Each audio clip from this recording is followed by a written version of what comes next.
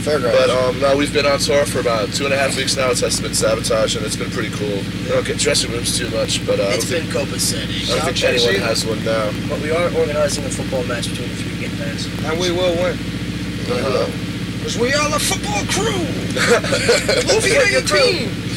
Yeah. Okay. You guys want to see an Anthrax video? Probably. These are some old friends of mine, obviously, and Animation, everyone else here. And this is off Splendid Disease, I believe. And in fact, I think I wrote some of the riffs in the song. Are you getting paid for them? Yeah. That's good then. So, this is Anthrax. Hi guys, we go low. Wasn't that fun? We're back again. Yes. That was Gun Home by Anthrax. By Anthrax, Danny's old band. Danny's old band. That was a long time ago, though. Even John was in the band for a while. How long ago was it, Dan? About 6 years, John, I'd have to say.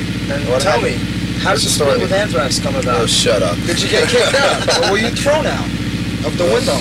I thought we decided we weren't going to discuss that stuff anymore, guys. Now, shut up. We're sorry. Alright, next you're going to see The most killer video ever. Yeah, got the video It's got a lot of fine points to it. Yeah. Critical Mass. Read the words. Yeah. And watch out for a certain guest appearance by a certain pair of memories.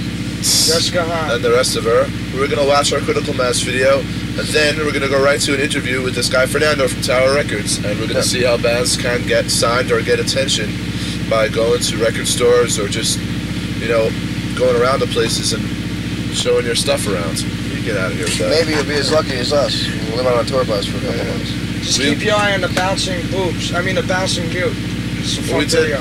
Our second demo, we brought us some Bleecker Bobs like that.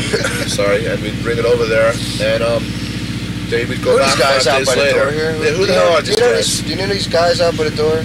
There's nothing worse than having people like watch staring every 5 at you. seconds what you're doing. Go away! Moon them. That would probably get While we put down the curtain, that's an even better idea. Yeah, make sure. Yeah, he's my associate producer. They're not recording. Oh. Oh shit. So anyway, we're gonna watch our video, and then after that we're gonna go see what Fernando's got to say. So here we go with Critical Mass by the only bands in the world from Queens, Brooklyn, South Jersey, and North Connecticut. Nuclear Assault, Critical Mass. I mean, depends on they can usually bring in 10 tapes, no matter what band it is, and from there, you know, we pay them. The way we pay them is they sign the contract saying we will pay them for the amount of product they sell, and you know they get the check in the mail.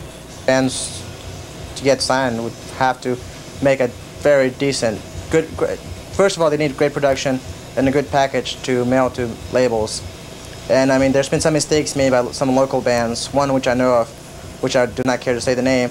They have a demo out, and they have sent their package, their promos, to major labels, and they're a very thrashy band with unmelodic vocals, and the production was really bad, and it was not big major label worthy at all.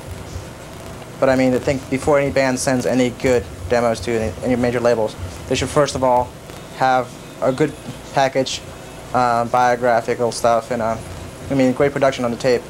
The music must be original.